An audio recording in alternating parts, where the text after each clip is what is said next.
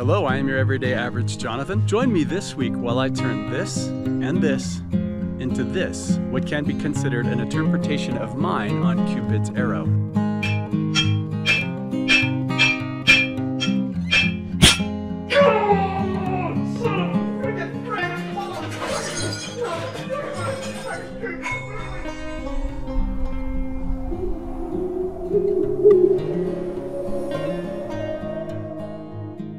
Hello, I am your everyday average Jonathan. I'm an ordinary guy with ordinary tools making extraordinary items. I'm a self-taught craftsman. I'm an amateur blacksmith and a novice woodworker. I have no professional training in your basic assortment of tools that I've cobbled together over the years. The projects that I take on each week tend to be whimsical in nature, fantastical, echoing times of a forgotten yore perhaps. Projects like weapons and armor, structures, furniture, novelty items, and even practical things that I actually might use. I show you my process, I show you my perspective. I don't edit out any of my mistakes. I don't edit out any of my aha moments. My goal each week is to simply demonstrate that anyone with a lot of hard-won knowledge, a lot of curiosity, drive, ambition, can take on projects and tasks and accomplish them that we might have thought were out of reach or too difficult or too outlandish even. This week is a very interesting project for me, only in that it will be the largest cast item that I've ever made. Cast meaning molten metal that I've ever poured into a form and created something with. I think it's going to be a fast project. I just have to make sure I have enough bronze. But many, many years ago, I was on the phone with my medical provider at the time, and this lady on the phone was asking me all sorts of questions regarding my medical history. She was asking if I was on the standard questions like, are you on any medications? What surgeries have you had? And then she asked the question, have you broken anything? But at the time, I thought it was hysterical, and I said to her, I have never broken anything unless you count a broken heart. I thought that was really funny, but this lady on the phone, her response was, oh, and those are the worst kind to break. I think she even might have asked me more questions about it and tried to sort of mother me or nurture me at the time. But with that sort of story in mind, what we're going to make today is going to be Cupid's arrow, my interpretation of Cupid's arrow. No, I don't suffer from a broken heart. But this particular Cupid's arrow that we're going to make might tell some tales of somebody that may have a broken heart or at least a hardened heart. Without further ado, no more talk, let's get to the shop and get started.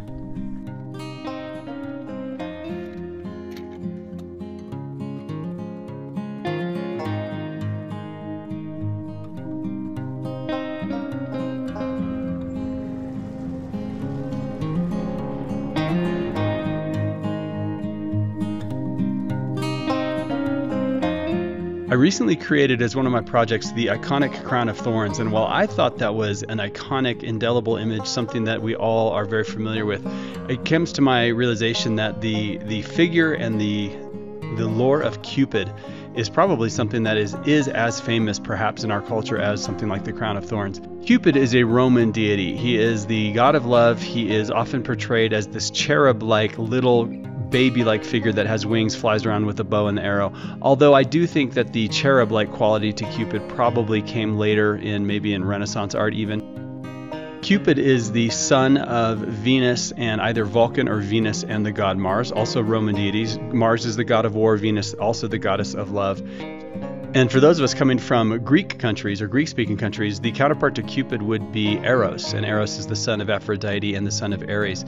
Again, we all recognize the symbology of this particular deity, flying around with little cherub-like wings or running around amok, causing mischief, which Cupid was known to do, sometimes shooting his golden arrows into couples or to people, to partners that may or may not like each other, just to see them fall in love with one another. One of the neat things that I learned while doing this research is a concept called Cupid's bow, and that is this image that you see here of the upper portion of a lip, a recurve bow, and they call that portion of the upper lip Cupid's bow. I did not know that. I think that's pretty cool. These are the only doodles, the only sketches I made of what I was going to actually put together, and then the rest was just very easy to lay out. It was very simple. It didn't really need any specific measurements. I chose 16 inches just because it just seemed like a great round number to me. I have my wood stack, my wood pile, and I just ended up using this really, really flimsy piece of pine. I was actually a little bit nervous in cutting this out and then putting any sort of pressure on it because pine can just snap so easily. But the bandsaw, I was going to use my scroll saw. The bandsaw did everything I needed it to do, so I didn't need to use my scroll saw after all. And then ye old spindle sander. As some of you watch my videos know, I can't stand this thing. It doesn't do the job at all. And honestly, I don't know if it did anything on this teeny, flimsy piece of pine. It's just not a powerful machine whatsoever. You know, fletching and veins on an arrow, the guided, the feathered part, they have a 3D element to them. They don't just stand true and proud with the actual arrow shaft, so I wanted to give them a little bit more of a 3D dimension. I was going to bevel off round off the edges of this so that the shaft of the arrow was rounded. I kind of just wasted my time on that because after pulling it out of the clay, which you'll see here in a second, it needed a lot of rounding, a lot of sanding anyhow. All right, this is my casting clay. It's something I buy off of Amazon. I was going to need to use pretty much all of it for this. It does burn. So once you've cast molten metal into this, that clay actually does burn, and then the burned blackened bits are not usable. So you have to remove them to use the clay continually. But I'll get a lot of uses out of this.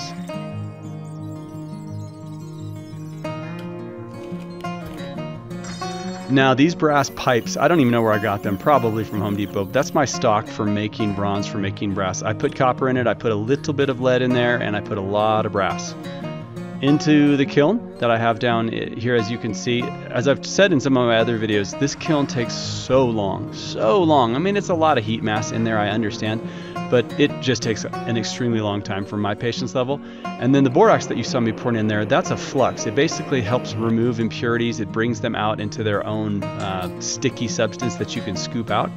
And that, I think, is the technical term, the sticky substance that you can pull out of your amalgamation. As I often say, I love this part when you come to actually pour in a mold, pour the molten bronze into a mold. It's pretty cool looking. I really dig how this turns out. I really got the fletching though on the end wrong, and I don't know how. It looked right to me. And then, as you will see, I had to pivot a little bit with how that fletching is going to look. So it's nice when you first start pulling this out to be really, really careful. You know, you got to make sure that when it is, or you can just drop it like that. There's just going to be a lot of cleanup work, a lot of profiling, grading, sanding. I'm going to get this thing nice and cool, as you see here, before I do any of that. But then it's just time to peel off the bits and the bobs and the little parts that did not make the actual cut. Ha! Get it? Make the cut? That really wasn't that good of a pun. Forgive me. And as you can see here, one of those veins didn't actually turn out the right way. It needed, and I could have redone it. I just decided not to and make it into the story. Every now and then you got to be careful. Oh, knocking over your camera is never a good idea. Thankfully I have a GoPro for all of my videos, so it seems to be extremely durable. Now I'm just cutting in individual feather strands into this, and it really did turn out good. I figure a lot of people know this little technique to twisting wire and making it uniform and making it look kind of interesting, but I wrapped it around the arrow portion, stick the two ends of the wires into the drill, get them nice and tight, and then just go ahead and start to run the drill. Not very fast. It does reduce the size quite a bit, so allow for that. But what I did here is just make a little bit of a steel hanger. I don't really like the way the steel hanger looks. I did want to weld that final piece end together. I don't really like the way it looks, but it seems to sort of work, at least for the time being. And here it is, the final look, the final thought. I love it. I really think it's kind of cute and interesting with the shattered head to it, as if it hit something hard, and the broken veins not quite there, as if it's been left to rot for a while. I dig it. Again, I'm not certain I'm going to leave that wire on it for its hanging, but we'll get there. Cupid, draw back your bow and let your arrow go straight to my lover's heart. For me, nobody but me. Well, thank you for joining me for that cute, quick little build. I must admit, in a sappy, silly sort of way, I am touched by the notion of what it is that we built this week. The question that it asks of what would it take, what type of person, what type of experiences a person would have to have, unfortunately, to have a heart that is so hardened that even Cupid couldn't penetrate it with his arrow. I feel like there's some sort of fable or short story in that, just waiting to be written by somebody much, much better at writing than I am. There really aren't any takeaways. There's just a few mistakes that I made. One is, for some reason, how I poured that bronze did not make it completely to the fletching of the arrow veins. I'm not really certain, because I really thought I did get that right, but I think this is just going to end up a piece of wall decor. I'm not going to put any sort of label or any sort of wording to it that would say Cupid's arrow dented against a hardened heart or anything like that. But that's it for me this week. If you like projects like this that are interesting, fantastical, whimsical, or just plain artistic oddities, please check out my channel for more projects like this. Join me next week. I will begin building a set of Christmas gifts, projects for people in my family, people that are important to me. And I will be trying a few things that I've never tried before, i.e. carving into wood with chisels and making scrolling. We'll see how that goes. Until then, God bless. Thank you for joining me.